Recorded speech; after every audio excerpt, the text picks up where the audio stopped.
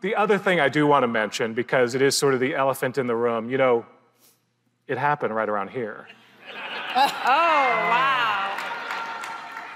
Should I slap you? I don't know about like when you guys were watching, but when I started to think about like the best slaps in TV history, and season 1, Deborah's slap, that was pretty solid. That's legendary. I felt so bad. Well, Jean did not want to really hit that hard. I couldn't, it just wasn't, poor thing, she put up with so many fake slaps. It was worse than if I'd just hauled off and smacked her, so I finally just had to haul off and smack her really hard.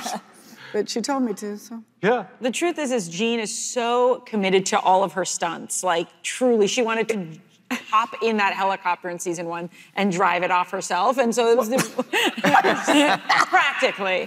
So it was the only time that, you know, she didn't go full 100,000% on it. Stunt was. I've never hit anybody. Yeah. It was sweet. It was sweet. It was sweet, yeah. Yeah. But then she actually connected pretty hard, and we were very happy. And that's the one in the cut. Yeah, you've seen that one. Moving on. I mean, it was a critical moment in the series because it set up so much of that dynamic now moving forward, and what Ava did in response, and the fallout from that email obviously continues to resonate, especially early on in season 2. But one of the funniest lines, I don't know why it's so funny to me though, is when I hit her and she says, "Who hits people?" Like it was something that only my generation did. Smack people, you know. Right, it's a very dynasty sort of moment. Yeah.